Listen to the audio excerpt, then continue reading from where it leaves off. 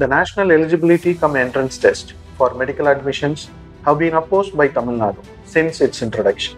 A total of 21 students have committed suicide, fearing the outcome of the exams. The Tamil Nadu Assembly passed a resolution seeking exemption for the students from NEET, which is still pending with the government.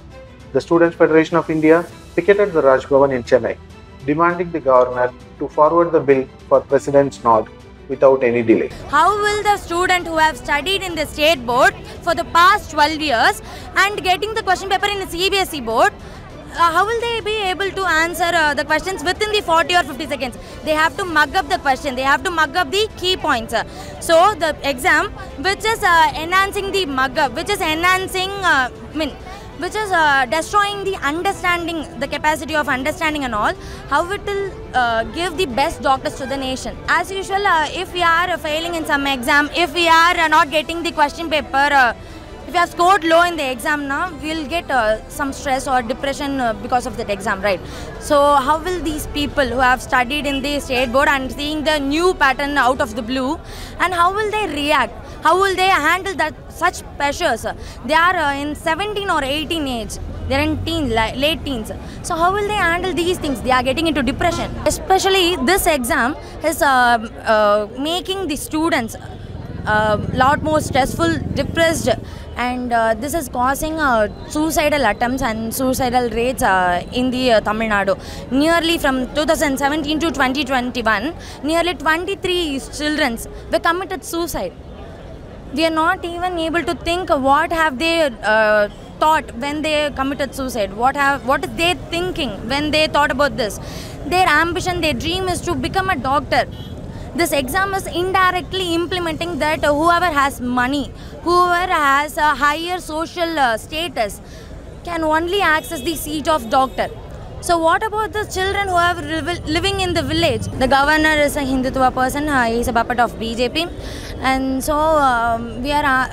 I can understand that he won't even think about the poor children, the backward class children, whoever is apart from their community and their social status.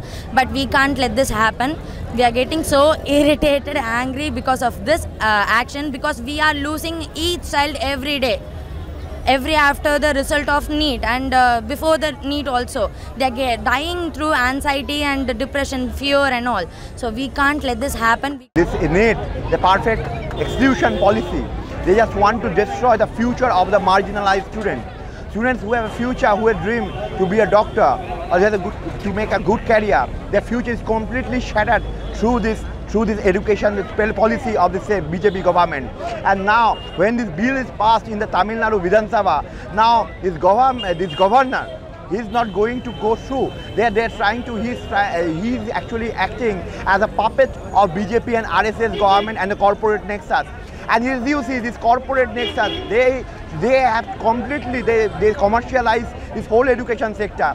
This huge boom of this coaching centers and these private centers. It will favor, and this private institution, medical institution, it will only favor those students who are coming from the affluent background, who are coming from the rich family, not the students who are coming from the marginalized section. And we have already observed in Tamil Nadu, 21 students compelled to suicide. And we can't wait for another suicide. And that is why we are here. That is why we are protesting.